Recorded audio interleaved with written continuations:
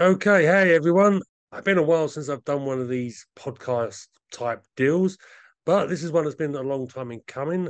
Very lucky today to be joined by Dr. Dan Lomas, who is an assistant professor at the University of Nottingham. Dan Lomas is an expert on intelligence history and is often consulted or for his opinion on current intelligence affairs on things like the BBC, CNN, and has written a number of times for the Royal United Service Institute.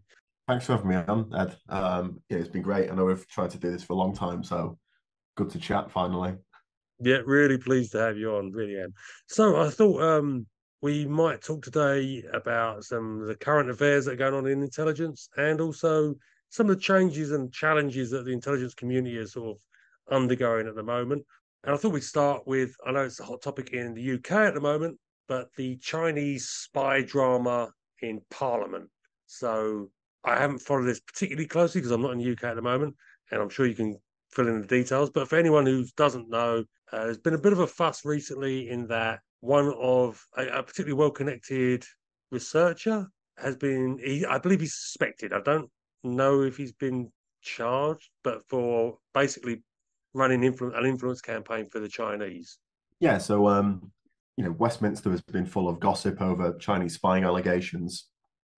And there's been a lot out there already about kind of China and the threat it poses to national security. So a few weeks before this, months now, Parliament's Intelligence and Security Committee published their long-awaited and controversial report on China, suggesting that the PRC is an existential threat to UK national security, and that the Chinese have penetrated most areas of British society, from politics, universities, sector, Mm. through to kind of tech and other aspects of UK national life. And most recently, what we're referring to then, the Times newspaper had a major scoop that back in spring 2023, a researcher working at the heart of Parliament had been arrested and released on bail, pending further charges regarding spying allegations for the PRC. The scoop also, and the Times went on to name the individual, and let's not name him because again the allegations are up in the air at the moment. Yeah, yeah, There no, was a second individual also arrested, and I think really when I was listening to this and watching kind of a lot of the coverage, my initial response was, well, kind of spy kind of thing. That yeah. you know the UK, for everyone listening to this, has had a well-organized intelligence and security apparatus, and that we have been spying on other states, and other states will routinely spy on us. But it's just this story has kind of been, politically controversial because it's kind of broken at a time when the Conservative government at the moment, the Conservative Party, is ripping itself apart over, Yeah. is China a threat, or is China someone, we should is China a competitor that we should work with in the international community? And as I kind of summarized to someone earlier this week, it's kind of a debate between what I'd call hawks and doves in the Conservative Party. Yeah, You've yeah. got kind of the hawkish elements who are kind of, China is the existential threat, we shouldn't engage with them. And there are all sorts of allegations about Chinese made electric vehicles, China as a tech provider, effectively infecting parts of the UK state. There's a Mhm. story today about China, a teapot, which has listening devices in it that was given to a British diplomat. So all these kind of stories are used to kind of, say basically the UK doesn't deal with China. There Yeah. are, on the other hand, those in government who I'm slightly sympathetic for, who would suggest that yes, China is a threat, but at the same time, you can't just not engage with China, and you've got to engage with them economically, politically, on most of the Mhm. big issues of the day. So this story really is kind of being used as, as a stick really to kind of beat government with, because it's China policy is being considered to be too soft. Yeah. Um, Well, so I'll just interrupt. I was going to say it's interesting that the revelation came out in the news. It came out in the Times, as you point out. This wasn't, so I'm assuming someone and this is an assumption, someone in the intelligence services leaked that to maybe Potentially, I mean, there is force that. policy. there is that option. I mean, there is potentially the option, but there was an example from 2022 where MI5 came out and said that there was a Chinese lawyer with connections with politicians, and there was a particular Labour MP that was funded. His constituency office got funded Yeah, for a massive amount of cash. MI5 actually came out at that point and said that this is unprecedented. We're releasing this information. There's not been a similar release from the security service on this occasion, and what I would suspect has happened is that it's been known for some time that this particular researcher was, not around and not engaging in parliamentary business, and that yeah, the fact that he'd disappeared or withdrawn, information would have come out. And what I'm suspecting is, given the time it was released via the Times, is it might be one of the hawks within the yeah. Conservative Party kind of apparatus has leaked kind of this information Really, because just a rumor, effectively passed along a rumor. yeah, kind of, because a lot of the stuff in terms of kind of what he's been arrested for, it's alleged that he's been providing information and that this had kind of breached the Official Secrets Act, and he's been arrested on the certain terms of the Official Secrets Act. Yeah, But beyond that, we don't really know kind of much in the way of what information has been given over, who he's been meeting. Nothing has been revealed about the identity of the second individual either, or who they are. So again, a lot remains in the air, and a lot of people are kind of guessing and stabbing in the dark on this. But again, I would say this has more to do with kind of Conservative Party politics and paranoia than it has to do with a major national security scandal on the lines of, say, kind of your Edward Snowdens of this world and that kind of yeah, high level top secret material. There's yeah. there's nothing at this point to suggest it's like that, but everything to suggest it's to do with Conservative Party politics. Okay, interesting. Yeah, I haven't heard that take before, but yeah, that makes sense. And of course, this is not the first time there's been controversy over influence by foreign powers influencing certainly the Tory party. I mean, there was a Russian guy who was made a lord, and that all sort of blew up when Ukraine happened because it was like, oh, okay, he's like quite well connected to the Kremlin. Was it Lavrov? I can't remember his name now. There Um, was, yeah, I mean, the idea that UK parliamentary democracy is kind of open to being subverted by foreign powers, by influence, is kind of not entirely new. I think again, we've had this, and there's been allegations in the Cold War that funding of party politics buys influence, that political ideologies again shape influence in the heart of Westminster. And again, yeah, the big problem, particularly for the Conservative Party and other political parties to a lesser extent, was foreign influence and party mm, funding. And you're right, the Ukraine war led to this big concern about kind of Russian influence on UK party politics, and there's a clampdown on kind of funding within UK party, the UK political system. But it's clear that individuals and groups, whether it's China, whether it's Russia, can leverage some form of influence using money, using friendship ties, that kind of stuff. I mean, in this instance, this particular parliamentary researcher and what's happening here, it is likely that China is not acquiring information on kind of top secret information, because that's not floating around Westminster. yeah, But it might be the case that they're acquiring information on kind of political issues. So who's yeah, speaking to who, who's winning in the Hawks and Doves of the Conservative Party, yeah, um, yeah, who's kind of going out for drinks in Westminster, and what gossip can be picked up on.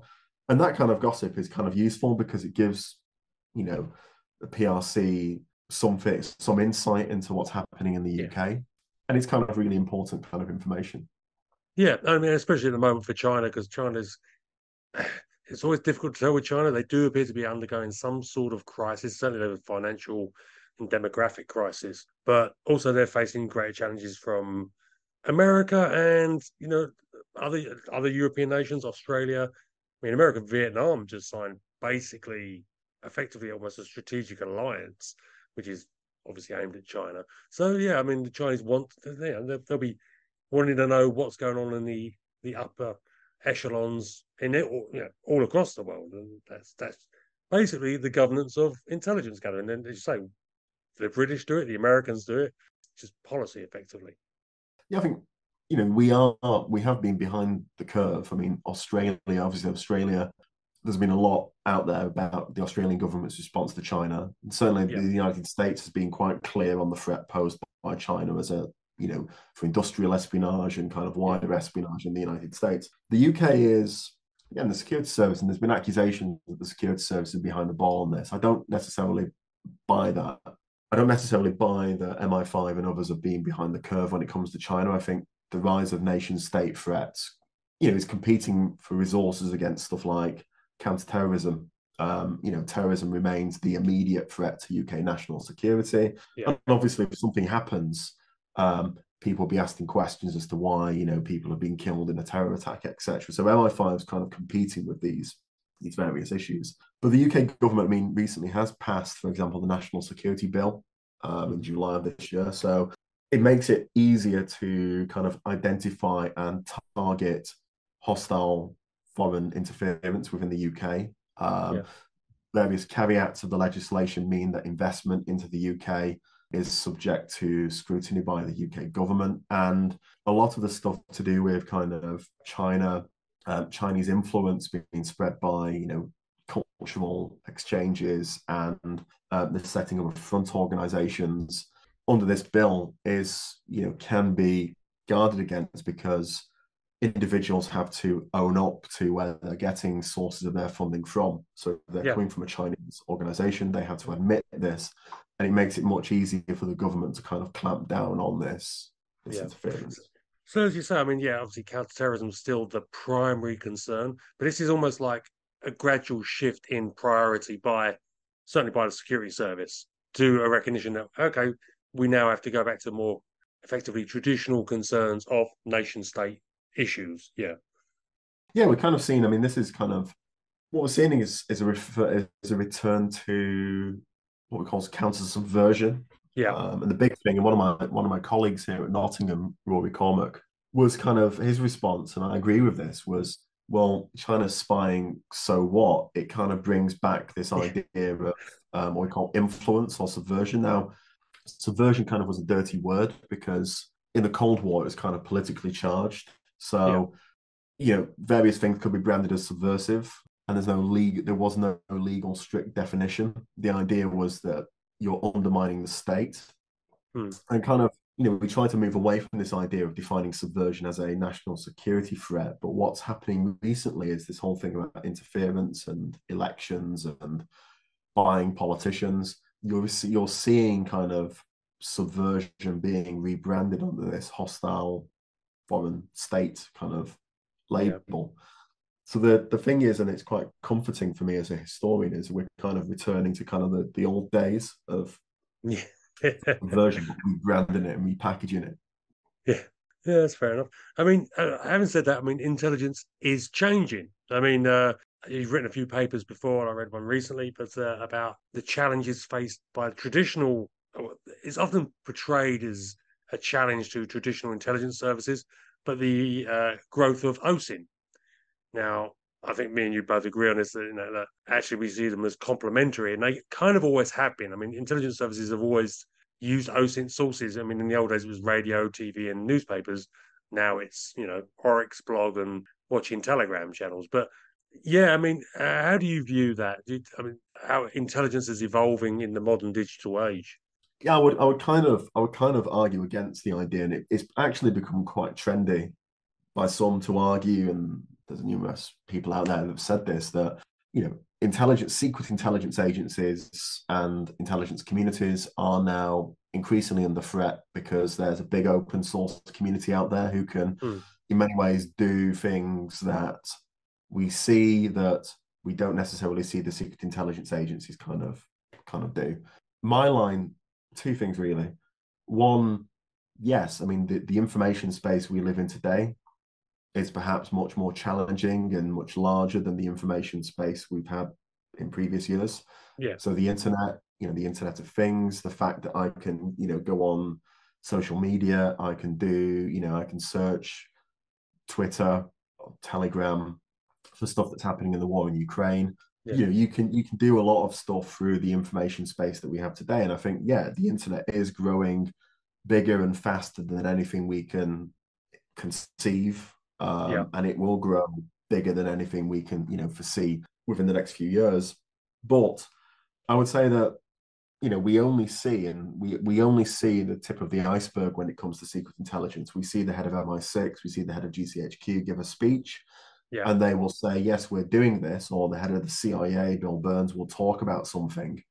But we're not seeing beneath that all the stuff that secret intelligence agencies are doing on a Yeah. day-to-day business. And like you alluded to, and yeah, I've said previously, I would say that the open source and the secret world are kind of complementary. Absolutely. Yeah. So the world of secret intelligence has not existed in this. It's never been in a vacuum. So we can think back to spying, a second oldest profession, going back hundreds, thousands of years.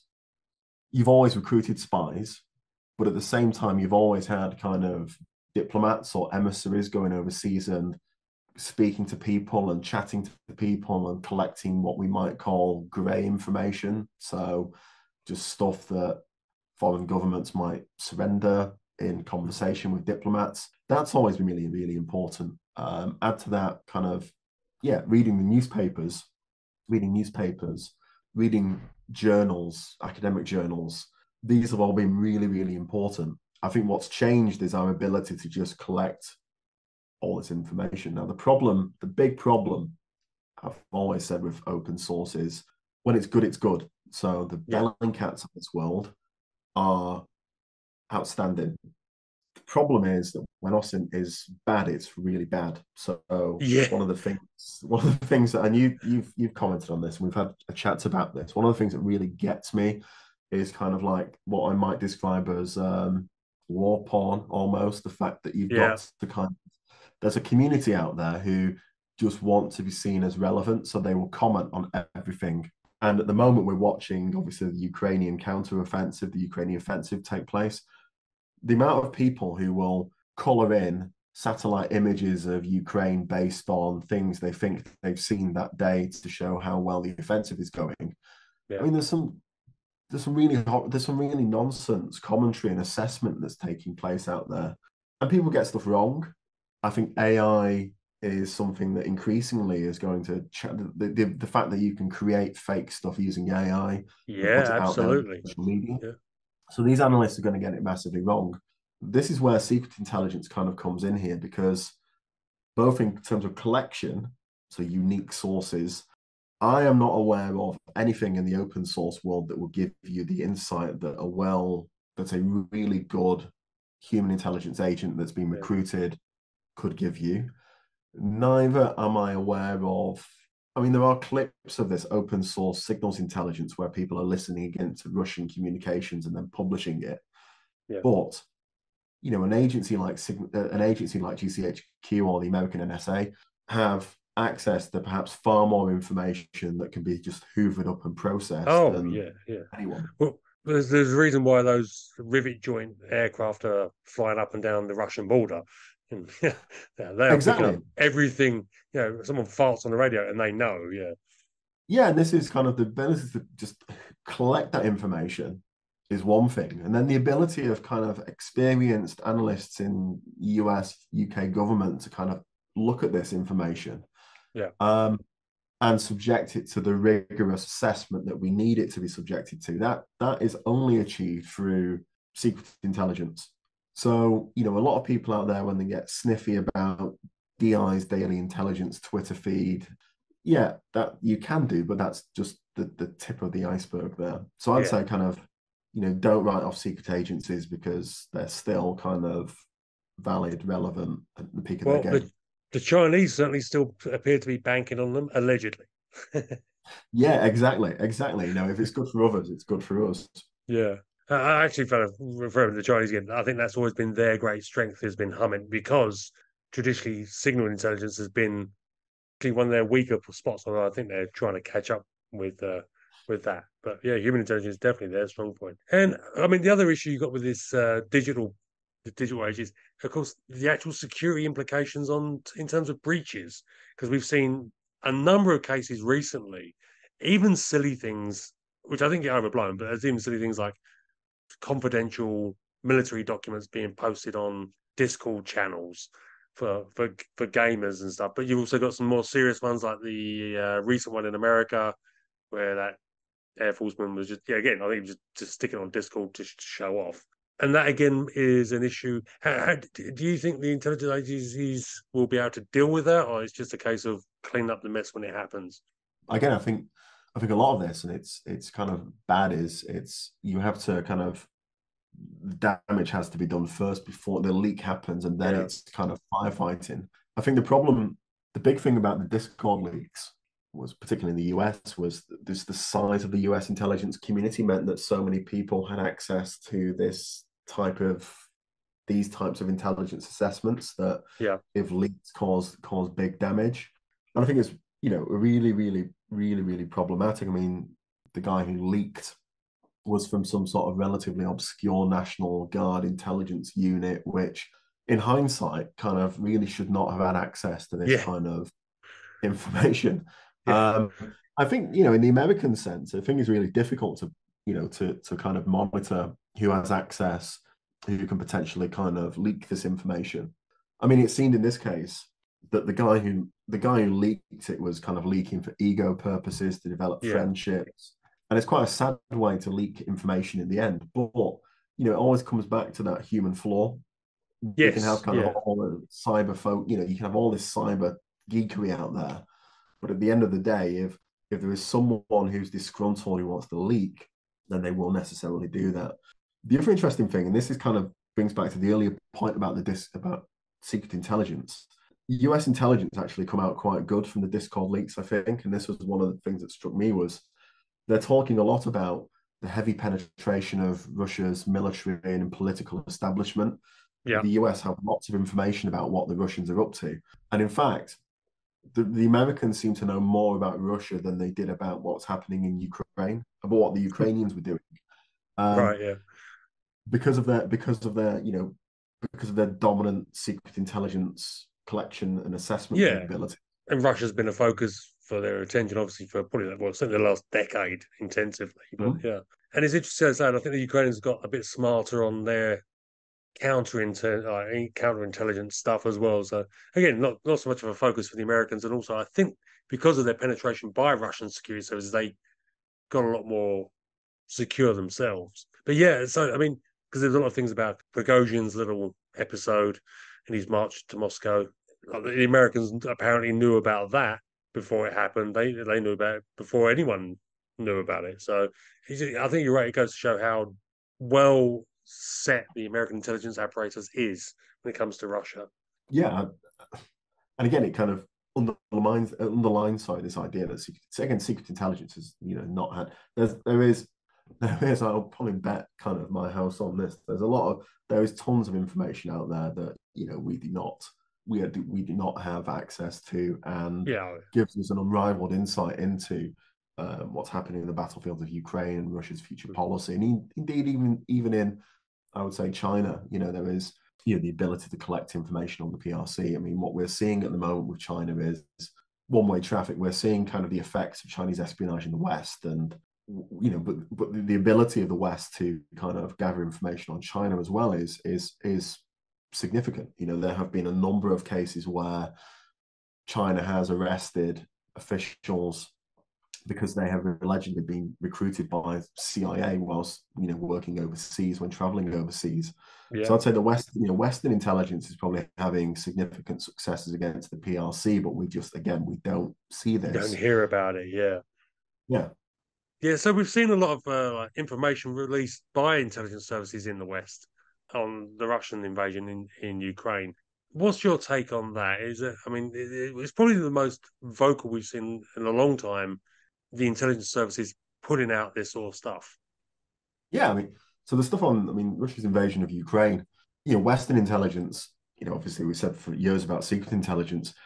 Western intelligence have been collecting lots and lots of information on kind of Russia's military maneuvers and the buildup of Russian forces on the borders of Ukraine, kind of going back even before, even sorry, many of the military maneuvers and training exercises that the Russians were doing with Belarus before that. But Hmm. you started to see probably about November November 2021, December, Yeah. Yeah. US intelligence officials increasingly saying that, they were warning against the buildup of Russian forces on the borders of Ukraine. They were suggesting that an invasion was kind of likely. And what you saw over kind of January into February of 2022 was, intelligence officials and even our own defense intelligence here in the UK were going on social media and saying that we think it is highly likely an invasion is going to take place. And, even thinking back to that time, Ministry of Defense even trolling the Russians by saying that we think that you're going to invade on these axes and this is going to be the line Yeah. into Ukraine. Yeah, unprecedented kind of release of information on the Yeah. likely invasion. I always got the impression that was like trying to warn the Russians off. It was like, we know what you're going to do. Don't do this. Like we know what you're going to do. And Yeah, well, I mean, there's, and again, it's on in the public record now that the UK's chief of the defence staff, Tony Radakin, actually went to Moscow and briefed Gerasimov and Shoigu, kind of, this is the information that we potentially have, kind of, yeah, don't push the button. yeah, Bill Burns, CIA director, again did similar kind of diplomatic missions to Russia, and I think, yeah, I mean, we saw, the big damaging thing for the UK was, and the US, was kind of the Iraq War and the publication of intelligence to support yeah, the invasion. Which I think this time, the thing we've got right this time is we're publishing our assessments, but with evidence to support those conclusions. And the yeah, evidence is we're not. We might be echoing some of the secret sources that we've got, but a lot of the stuff we're saying is actually backed up by the open source Planet Labs, for example. You can get kind of openly available public stuff where you could clearly see the Russians were building up their forces on the border of Ukraine, because you could see it, in Planet Labs. You could, because the Russians again were kind of quite stupid on this. Russian service personnel in the fields around, the borders of Ukraine, saying, "We're here, kind of, this is what we're doing." You could geolocate where Russian forces were. Again, the overwhelming evidence was the Russians are building up forces to kind of do something potentially. yeah, yeah, Um, the indicators and warnings of a Russian attack were clearer, I think, once it started to get into January and February and the early part of February, where you started to see, for example, the Russians beginning to bring up medical yeah, yeah, material. I mean, so if it's a military exercise, why, for example, do you need blood plasma? yeah, yeah, That's limited lifespan on it, that kind of stuff. So apparently, kind of the blood plasma thing was a whole kind of trigger, that the invasion yeah, was likely to take place. The other thing about kind of why publish all this stuff is that, what, like you mentioned, the warning to Russia, don't do this, but also kind of just to prepare governments back at home, people back at home, yeah, that this is going to happen. There's a lot of talk. There was a lot of talk in the Johnson government at the time, the Conservative government at the time, about providing NLAW and providing some of the other anti-tank capabilities to Ukraine. Is this escalatory? If we do this, is this going to force the Russians to kind of invade? And do we want to kind of do that? And I mm, think for people in the UK government who were reluctant to kind of provide Ukraine with more anti-tank capability and to provide kind of some of the more sophisticated stuff we're seeing now being supplied to the yeah, Ukrainians, the intelligence actually overcame some of that initial skepticism. mm, And you know, the Russians, let's not kind of beat around the bush. I mean, the Russians, okay, in the initial kind of strike towards Kyiv ended in an operational failure for them. oh, But okay, they okay. And honestly, I'll quite go on record as I say, yeah, Russia lost this war when they failed to take Kiev. And I know it's still Yeah, a long way to go to this war finishes, but I still say I firmly believe that's what is going to end up happening. true. But the earlier, the stuff in the south, and Russia's ability to kind of strike into parts of Ukraine and take territory. Yeah. That obviously could have been a lot worse if the US, predominantly the US initially, and then the UK and other European countries began to kind of step up and provide kind of some of that anti-tank capability, Yeah. which gave the Ukrainians the ability to kind of, not saying, again, the Ukrainian military hasn't gone significant reform since 2014, but, Western governments in the weeks and months before the invasion are actually starting to step up and provide some capabilities, Yeah. um, Yeah. which proved important in the opening kind of days and hours of the Ukrainian invasion. The other thing, kind of, I need to say as well, we like to talk about NATO as this kind of organization, group of nations that think the same, and actually, the Ukraine invasion showed they didn't. So, Yeah, absolutely. the UK and US, and also kind of the Baltic states, some of the smaller Baltic Yeah. member states, were actually quite, vocal on the threat. They were saying that this is going to happen. The Russians will invade. French military intelligence was certainly not of that opinion. I think parts of the French intelligence community and parts of the French government were believing that an invasion would happen, but the invasion was going to happen, months down the line, and that there was still diplomatic talks to happen. In fact, I think the French reason for not believing in an invasion was likely at first was that it would go catastrophically wrong and that it would cause so much damage to the Russian armed forces that why would they actually do this? And I think in the Well, end they were halfway right. yeah, so that assessment I think turned out correct, but in terms of the timing of the Yeah. invasion, I think and that was, and you go of course to the other side, which was Germany's BND, where the head of the German BND was actually in Ukraine the day the invasion happened and was Yeah. Yeah. reportedly had to be escorted out of the country by German special forces. So you've got this range of kind of opinions. So I think the publication of intelligence was key. It convinced skeptical Western governments that it was going to happen.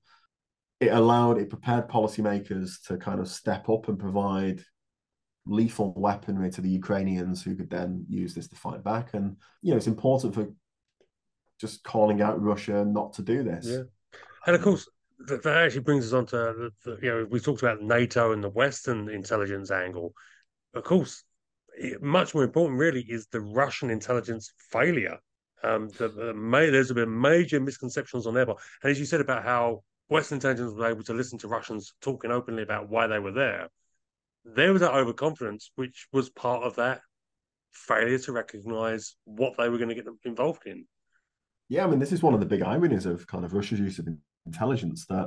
Let's be clear about this. The Russian HUMINT in Ukraine was significant before the invasion. There were big parts of the Ukrainian internal security apparatus and political apparatus that were subverted by the Russian state, and there were lots of agents who, in the early days of the invasion, had a difficult thing because did they carry that. Do they carry on supporting kind of Russian interests, or do they support Ukrainian interests? And we've Yeah, seen, a purge of pro-Russian elements in the Ukrainian state yeah, that's still going on. What happened with the Russians? I think wishful thinking. yeah. The idea that you just, you go in on day one, shock and awe, and people are going to automatically give in. Which is what they did Um, in Crimea.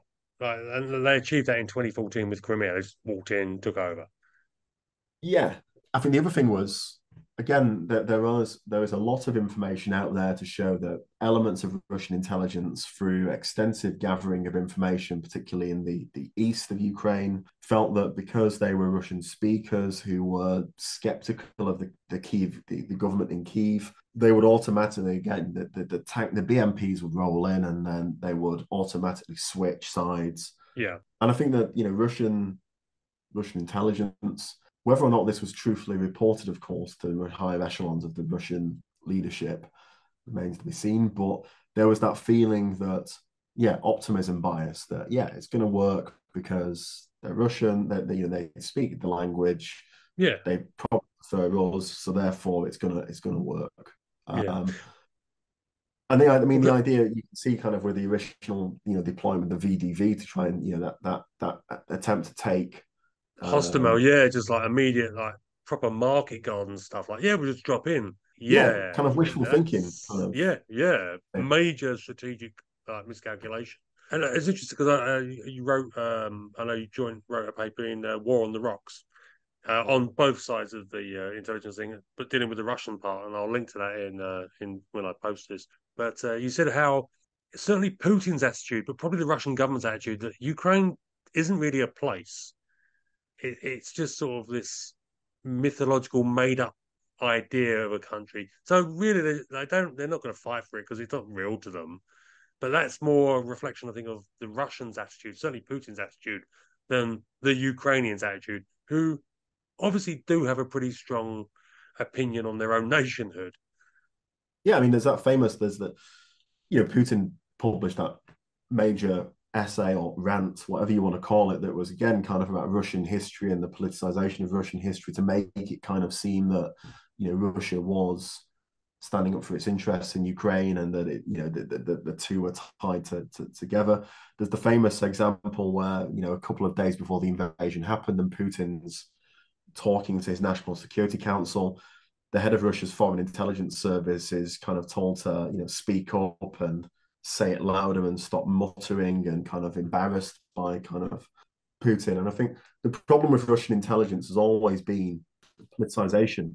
Whether during the communist era it was their intelligence assessments were shaped by the need to, talk about Marxist Leninist ideology and to kind of show Yeah, off kind of that, nowadays it's, you know, again, kind of Russian intelligence not telling truth to power, or if they do tell truth to power, then that is simply ignored because it the doesn't wider conform aim with. here was to go into Yeah. Ukraine, and therefore it's so I think it's interesting. We've seen intelligence failure on the one side, Mm-hmm. um, intelligence success when it comes to kind of Western intelligence, I think, and what they've been up to.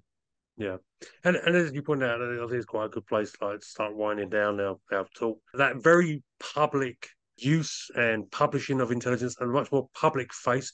That's kind of become. It's been building up as policy for a while now. Certainly in terms of the British secret services and secret intelligence service and GCHQ, they were always black holes for information as far as I was always concerned in decades past. It's like James Bond is the image of, and I know you hate that, but James Bond is the image of British intelligence. But that's because really that's all there was Fleming stuff. They never engaged publicly themselves. They're always like the dark, shadowy figures. But that's changing now, isn't it? So what's your view on that? Yeah, I mean, I'm all in favor of it. I mean, the day of back in the day, I mean, the day of a minister standing up and saying, "Trust me, I'm a foreign secretary. MI6 does really good stuff." Doesn't wash anymore because the polling consistently tells us that people don't trust the politician to deliver a Funny that. message. Yeah. Yeah, well, political parliamentary scandal. So the polling again indicates that people trust officials. They trust the intelligence community to kind of say Hmm. certain things. And I think that when it comes to kind of passing key legislation, why we need national security, the national security bill, why do we need it? Intelligence chiefs have to stand up and say, well, this is kind of why we need it. This is the threat. Director of GCHQ, head of MI6, Richard Moore, they're out there saying why China poses a national security threat, why Russia poses a national security threat. So Hmm. there's that kind of horizon scanning and saying that these are threats. Recruitment. I'm a university academic. The day of kind of the tap on the shoulder at Oxbridge has kind of long gone. Yeah. So recruitment, I mean, getting out there and telling people you can work for us is kind of what they need to do that to survive as organizations that are kind of, relevant. They also, I mean, they also need to kind of explain to people what they do as well and what they don't do. Mm-hmm. So the overriding idea that intelligence agencies go around the world killing people at like Bond, that's not what happens. That's not the reality. So again, it's kind of explaining to people what they do. I think is a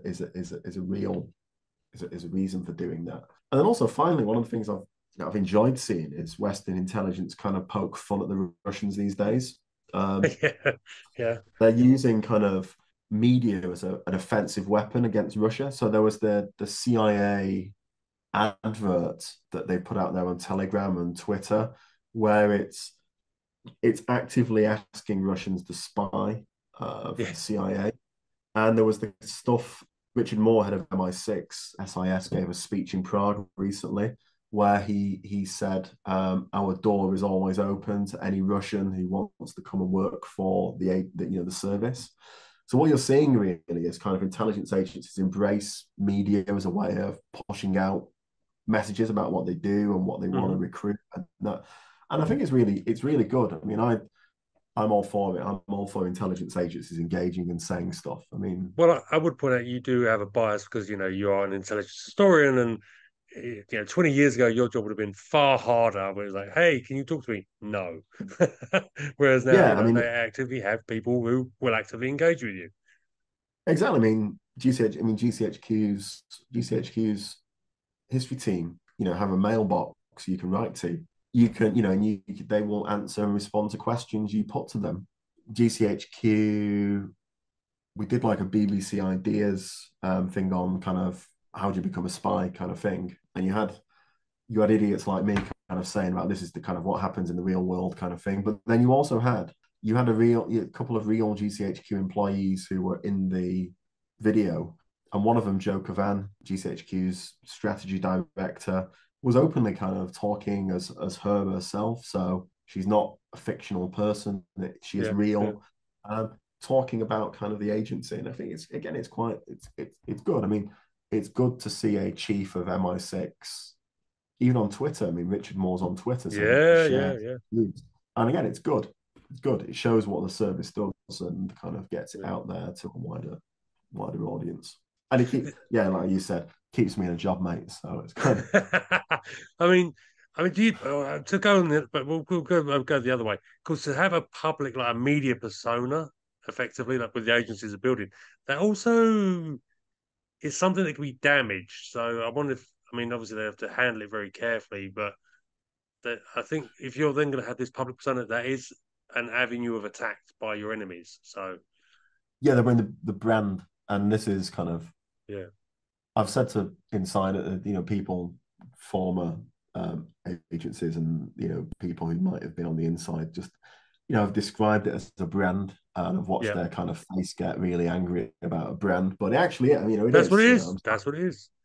I'm sat here looking at an intelligence agency's mug, and an intelligence agency's Christmas Yeah, decorations, kind of that I've collected over the years, where it's branding. They do create brands. Brand identities are kind of key. Stuff like the Snowden revelations back in 2013 and yeah, Edward Snowden's leak of all this yeah, stuff yeah, tarnished. Yeah, there were people in Cheltenham who, they're not the deep state. I mean, the Guardian was the newspaper of choice for staff, people in GCHQ. It became tainted after the Snowden revelations, and they kind of, it was not in favor for a long time.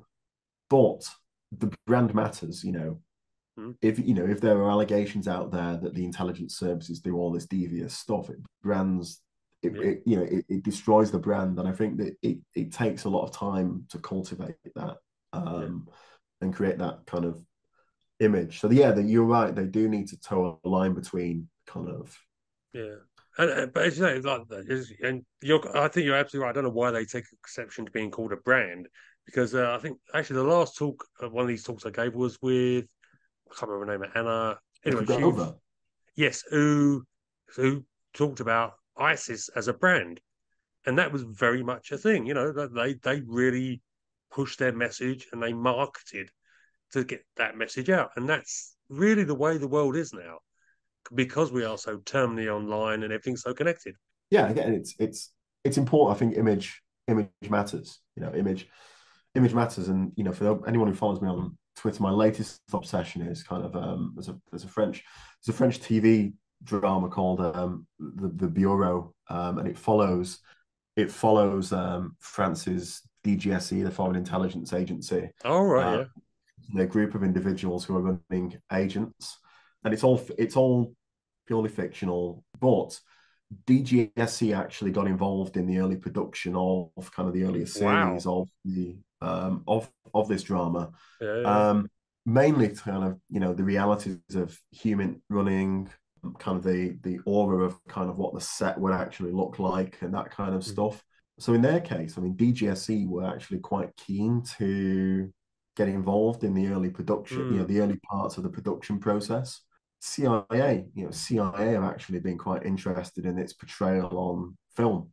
And again, it's kind of, some people might say it's the deep state messing around with kind of popular depictions, but actually it's, the Bureau for me is not kind of an accurate depiction of intelligence as such. It's kind of fictionalized, but Yeah, it's all the better, I think, for that kind of agency input because it yeah, gives a more realistic kind of interpretation of yeah. what might Close happen. to what it is actually like, rather than your James Bonds and your Jason Bonds. Exactly. So I'd say kind of that age, and if anyone's interested in this kind of stuff, going out there and watching the Bureau, it's on a well-known streaming site, but you can actually go out there and get. I'm old school. I got the DVD box sets, and it's brilliant. I mean, it's 5 series that just captivate. It just keeps you, it sucks you in, and you just watch it. Okay, I might check that out. So the Bureau of the Legends, but yeah, DGSE were actively getting involved in the production process for this TV show, which meant that people wanted to work for DGSE. So recruitment, applications went, knowledge of DGSE actually went up Yeah, um, when the TV series came out. yeah. Well, because I was interested, because like DGSE have always been one of the quieter agencies. I mean, obviously because they're French, and as an English person, you don't really pay that much attention. But they've always been even more silent than other agencies, like, in my experience. So to actually hear that they participate in this is, yeah, interesting, and it's like a sign of how things are going. So Yeah, and yeah, interesting. so again, it's brand, but yeah, that's why Yeah, it kind of yeah, yeah. They've all matters. got their thing. I mean, I suppose, yeah. I mean, like, even things like Mossad, they get off. They don't have to publicize because they just like have this terrible, fearsome reputation from years and years of actually doing stuff. But these stories all get leaked somewhere. And as you say, yeah, as a recruitment method, and as a way of encouraging agents to come in and make themselves available. That was the traditional way to do it. No one, Yeah, I no one mean, knows who you are. MI6 were for MI6 for reason. Former chief of SIS would say Bond was our best recruiting sergeant. Yeah, yeah. And I think that kind of brand, I've referred to it here as MI6. It's SIS by officially, but when you're, Or are they? well, exactly. But I mean, around the world that matters. Association with that brand matters. So if Yeah, you're yeah, yeah. thinking, who do I work for? Do I work with the Yanks and the CIA, or do I go and speak to the Brits and MI6 or whatever? Brand kind of, again, brand matters in the real world for Mm. agent recruitment as well. So And I've yeah, always wondered as well, like, because obviously, yeah, Bond is just like over the top, but there's this thing about, and it always comes up. Routine is, it's recently flat up, but the whole thing about Russia and their obsession, the Russians particularly, their obsession with British intelligence, and that goes back decades. I think it goes back to the Great Game, effectively, but that's still very much like, I can't remember, it was recently though, like this week you saw one of the Russian ministers shouting about British intelligence had done something like, I don't know, space lasers or something. But you go, where do you get these ideas? And I do wonder if it is the Bond influence. Yeah, they go, yeah, they can do yeah, all this. Go, not really. Yeah, we do. I mean, we have lived rent free in the Russians' head for the mind of the Kremlin since, well, it's 1917, even probably before then. yeah. And yeah, I mean, you watch these talk shows where in Russia they talk absolute bollocks about the war in Ukraine, and that the Brits do appear to be kind of the all-seeing, all-knowing Bogeymen. Yeah. bogeyman. The same, I mean, in Iranian politics as well, Oh, kind of the yeah, yeah. impact of the Coup of '53 and that kind of the idea that the Americans may be the guys that kind of have the real power, but it's the Brits who are able to kind of manipulate things behind the scene. So again, it's that perception kind of lives on. It matters. I would say it Yeah, it really yeah. does. It really does matter. Well, because if it does nothing else but sow doubt in someone's mind, in that sort of, in a government position, about who can I trust, who around me may be a British agent. It's all part of the game, and always has been. Hmm.